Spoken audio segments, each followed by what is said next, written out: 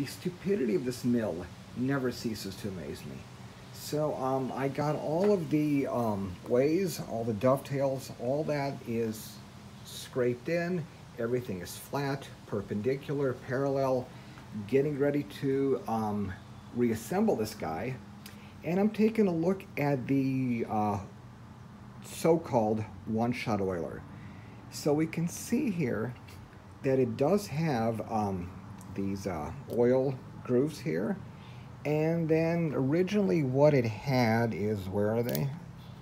So it had these little plastic tubes in there. And how this guy was is it had one here on this side, and it had one there, these little plastic tubes, and I basically just cut them off because they were sort of munched up. And so they went there, and then that went around here, and then he had a one-shot oily pump right about there. So, okay, great. That takes care of the top ways. So I'm stepping back and looking at, well, how does oil get to the bottom ones? So let's take a look at that. We have the bottom ways, and we can see that, yes, it does have these two nice oil grooves in there. We can see that it has oil channels where oil allegedly gets to them. But let's see what goes on there. So that oil hole from the bottom straight through here and straight through there. But wow, there is no way, there's no pressure feed to it.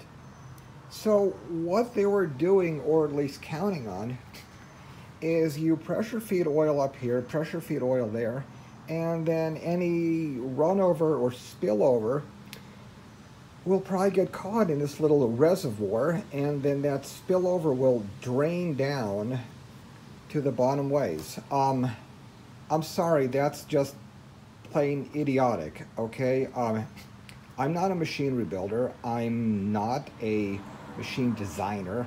I'm just a mechanical engineer with a little bit of common sense, and I know that, you know, there's just no way that spillover oil is enough to lubricate those bottom ways. So what I'm going to have to do here is somehow re-engineer this guy.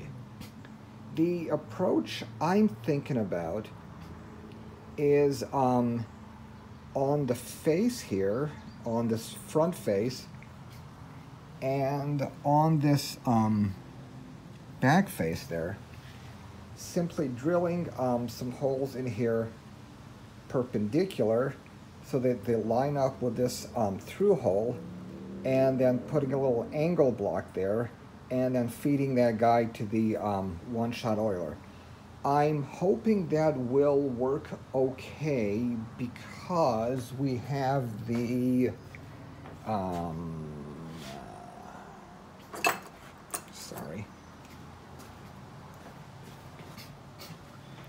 we have the locking screws here, and thankfully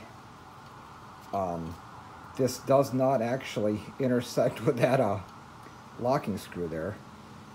So there's enough room in the front here, maybe right around there, and the DRO will go on the front of the table there, and I'll probably mount the DRO pickup out here somewhere, and that'll actually also take care of the feed stops.